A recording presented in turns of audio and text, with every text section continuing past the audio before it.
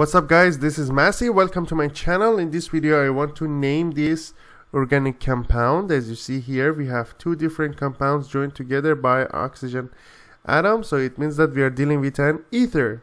So as you see here, that's this one. If we want to name it, that's cyclohexene, because we have 6 carbon and we have in double bond, so we call it 1, 2, 3, 4.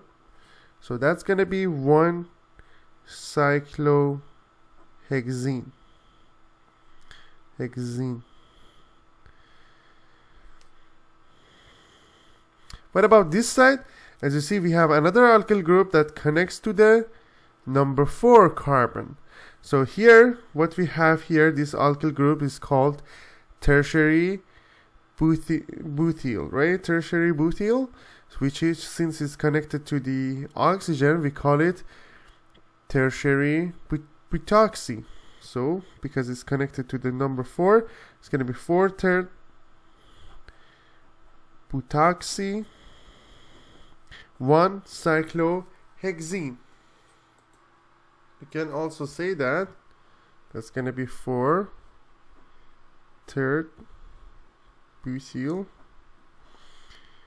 cyclohex 1 in. That's going to be another name for this compound. I hope you enjoyed this video. Please leave me a comment if you have any question, and I get back to you as soon as possible.